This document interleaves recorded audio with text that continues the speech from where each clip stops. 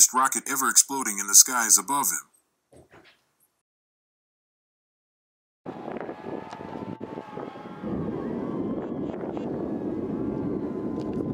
During the first launch, Mark was in his boat, filming with his poor setup. At this point, he is failing miserably as a journalist.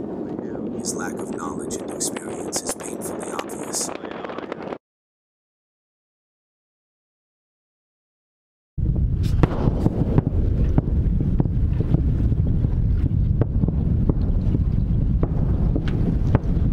During the second launch, Mark was offshore. He was hoping to film the moment the Starship booster made its crash landing in the ocean. Now he shall travel into Matamoros, Mexico, home of the Santeria, to be as close as possible to the Starship when it launches. Ladies and gentlemen, we're on another ocean adventure here, guys. The tide's coming in, the road is washed out, and we are at the Rio Grande in Matamoros, Mexico. We're gonna try to zap a huge bass out of here. So I don't know what kind of fish they got, but we're here now, guys. This is unbelievable, unreal.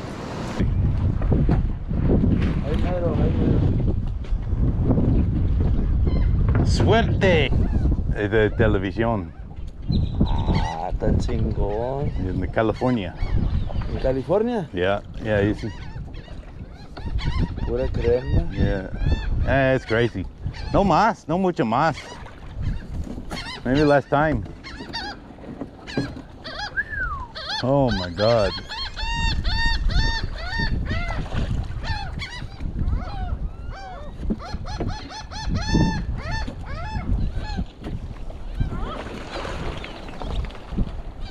After hitching a ride across the river, Mark had to hike several miles to the closest place available to view the Starship launch.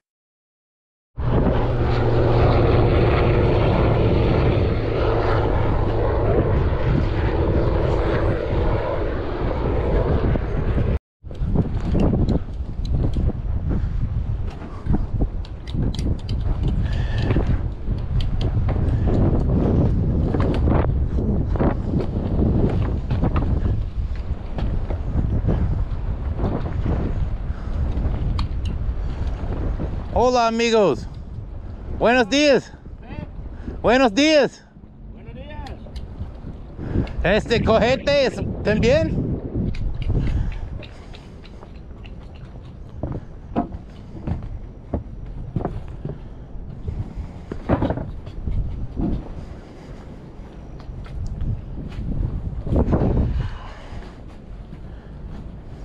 This is where I'm at, guys, so y'all tune in, man. We're in Matamoros, Mexico.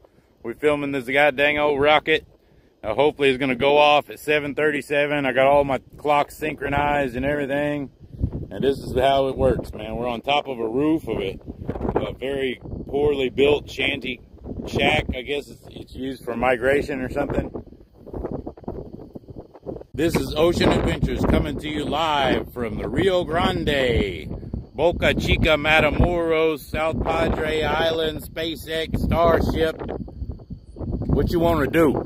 We're here. We're waiting. 7:37 is going to be the time when the rocket starts to blow up. Here's the camera. Wait, the camera's pointing.